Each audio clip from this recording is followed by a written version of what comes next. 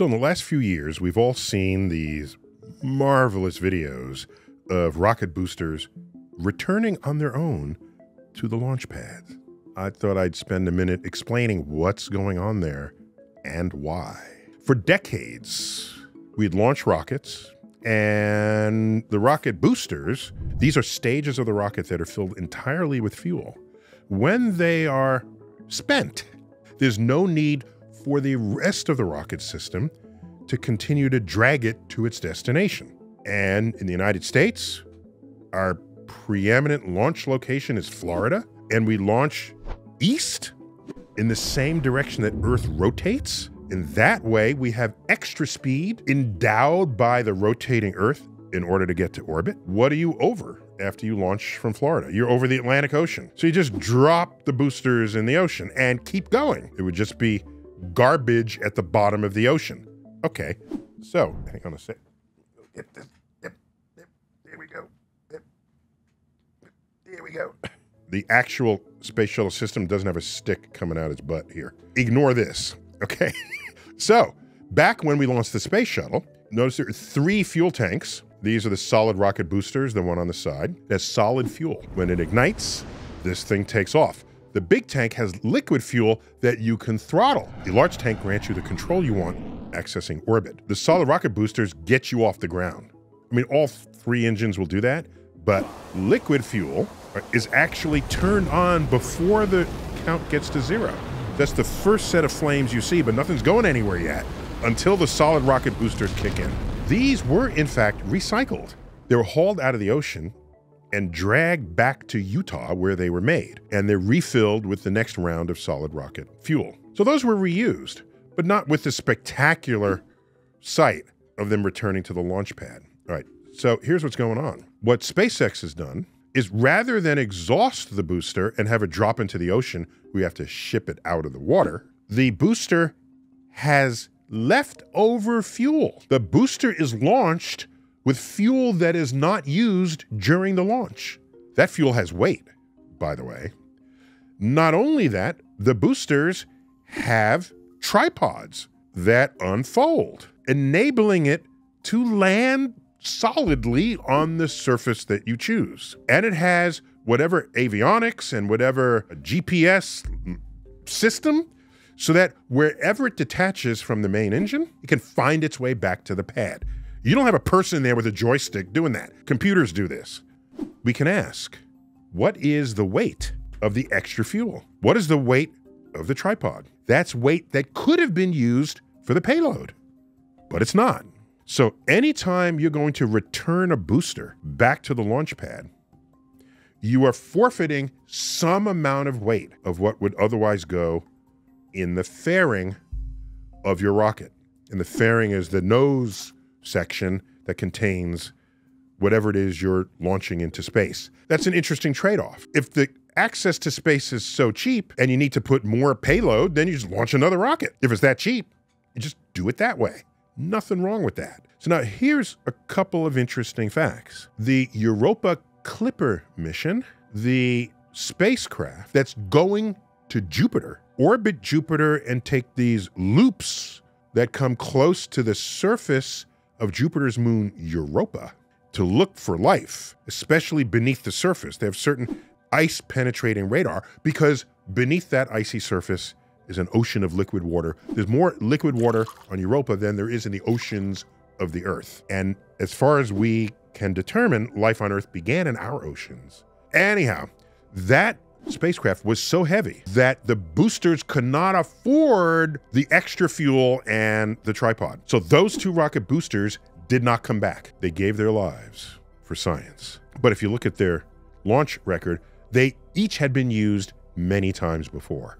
What better way to retire them than to put them on their last mission, which will take a space probe to Jupiter and then descend into the Atlantic.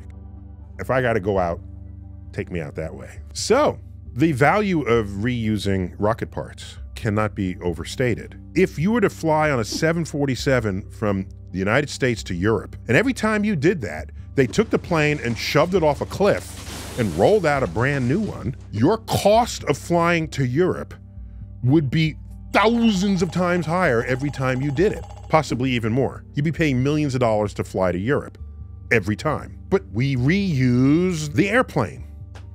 Yeah, in between, the engineers check it out. They kick the tire. They make sure everything's working. You have a diagnostic list to make sure that everything checks out. You put it back in motion. So not only do you want to reuse the parts, you want to fly them as often as you possibly can. Because as is true with most businesses, there's the cost of the mission itself, but then there's the cost of the sort of the marching army. There's like everybody who's just staffed to make it all happen at all times.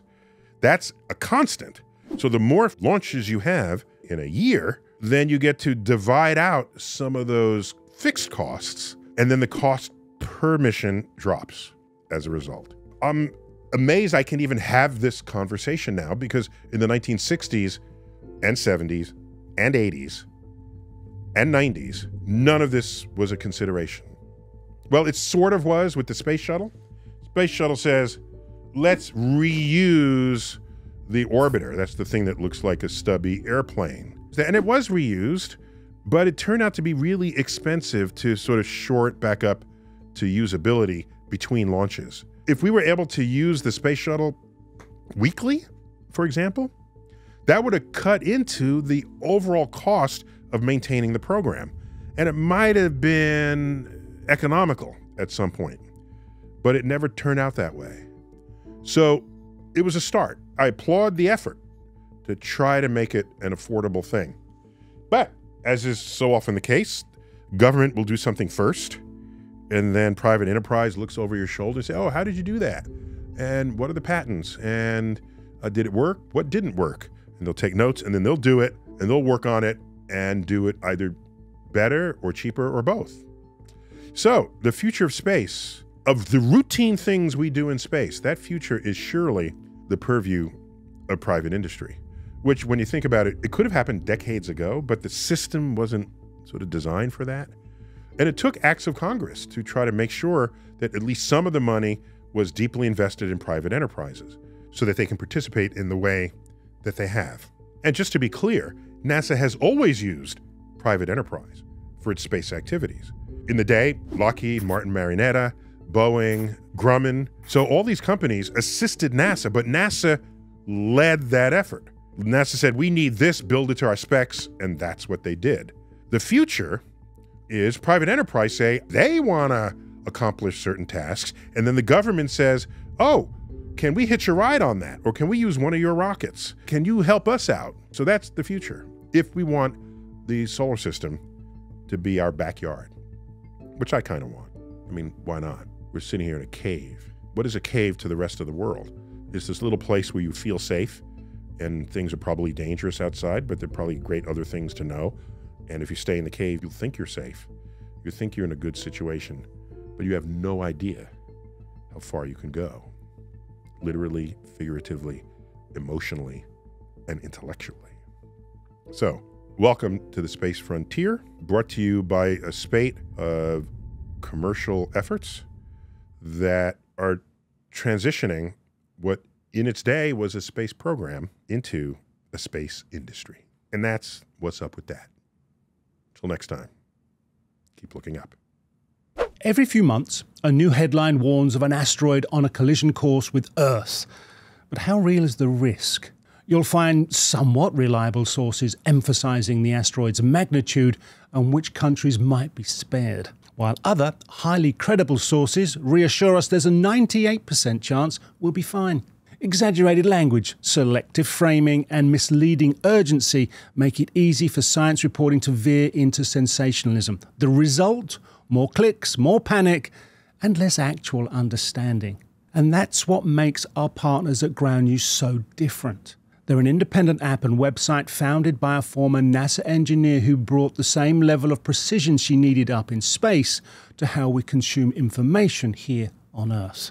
I can compare coverage from NASA, Nature, and more, with data on each outlet's biases and credibility. I can even see which stories might be missing from my media bubble to ensure I'm forming conclusions based on the full picture. And if I really want a deeper dive in no time at all, their daily briefings analyse the dozens of sources covering this issue for us. Ground News breaks down the facts, what every outlet can agree on, as well as the different narratives shaping the public's perspective. Best of all, StarTalk viewers can get the same top-tier Vantage plan we use for nearly half the price. That's just $5 a month for understanding shaped by clarity and credibility, not clickbait. So head to ground.news/StarTalk or scan the QR code to subscribe today.